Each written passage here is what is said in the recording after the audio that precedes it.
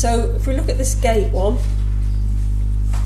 it's got a little bit of a sort of taper as they come down to the earth, to the ground. So again, it gives it a little bit more of a sort of wobbly old feel to it. And the only bit of perspective we've got is this area here.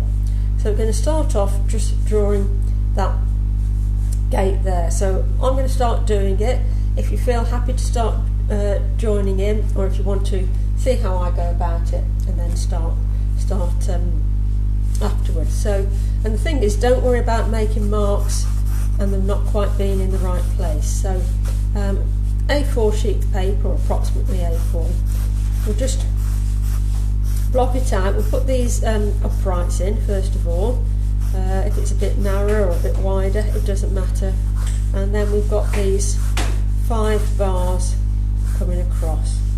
That's not quite right. Get the divisions approximately spaced out. So again, I've got lines there. Some of them aren't right, some of them are, but it doesn't matter. So we don't get into rubbing everything out if you don't think it's quite right. Then we've got this, as I say, a bit of perspective on this. So what I mean by that is that these lines would converge and meet at a point just about there. So what you want to do is to make sure that these lines of these this fence here, or gate, do converge, so they're not going in the same way, they're all sort of meeting at a point just to the left. So again, it doesn't have to be dead accurate, but I'm going to just sort of put my post there and then make sure that my slats of my fence, 1, 2 and 4, another one there, are all, if I followed these lines, they'd all converge and meet at a point up there. And then we've got a bit of a dry stone wall here, and then we've got the foliage here. We've got another, done mine a little bit bigger, so we've got another bit of fence here. And then we've got our mountains, so it could be the Lake District. So again, they don't have to be exactly the same, but just sort of generally put them in, just lightly. This one comes down here, and then sort of goes up here.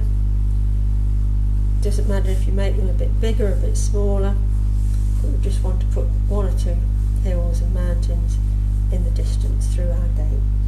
So that's the sort of the first way of getting stuff blocked down nice and quickly. And we've got our some cross members here. Again, let's just sort of roughly put those in, and then we can begin to tighten this up, tighten this drawing up a little bit, making sure that we're getting things correct. So it's a little bit broader at the top as this post comes down. So just sort of straighten it up a little bit, and this one, straighten that one up a bit, but it is a bit lopsided, so it's fallen a bit, it's quite old, it's falling over. And then we've got one in the middle as well. And then we've got our pieces that go across here. And we'll just do them as rectangular pieces at the moment, and then we'll look at where the shadows are, or the little bits of underside that we can see.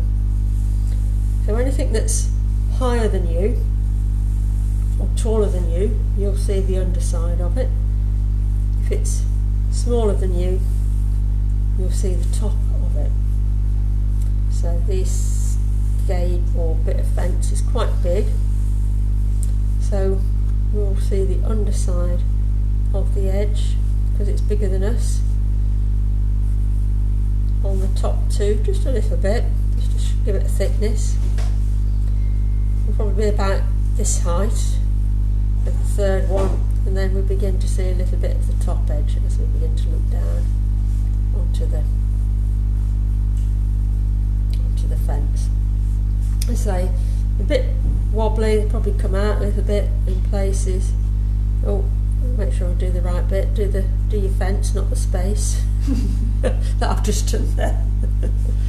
And your side post will have a bit of thickness to it as well. this one's got a bit of thickness to it. And that one's got a little bit down the side that we can see.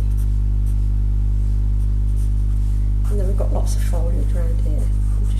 We can bring all that in with the pen. But the idea is that we do this one today and another one tomorrow. Got a little sign there saying public, which is quite nice. Adds a bit of interest.